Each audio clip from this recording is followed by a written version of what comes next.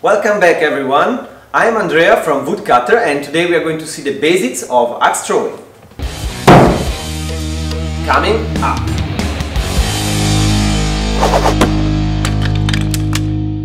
A little disclaimer before we start. The techniques that we are going to show you in these videos are our own interpretation and they might change slightly in different axe throwing places. Also, different axe masters have their own way of coaching, so my way might not be the perfect one. Here at WoodCutter, we throw from more or less 3.5 meters distance. We keep our dominant foot in the front.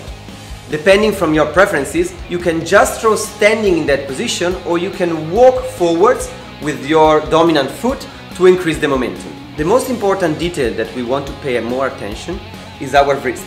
We want to keep the axe 90 degrees with the head of the axe slightly towards us, and we do not want to stretch and point the target with it. Our elbow will travel all the way over our shoulders and coming back down in a straight line. Let's try to not close too much and do not open too much.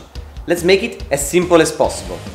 Rocking your body forwards and backwards might help to get momentum during the throw. Once that you drill the movement a couple of times, you just need to release the grip more or less at your eyesight, trying always to not overstretch your wrist.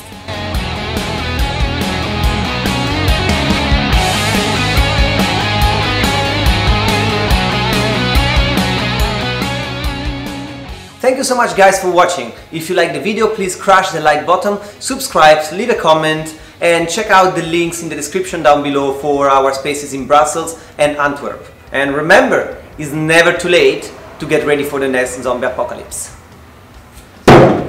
Andrea's out.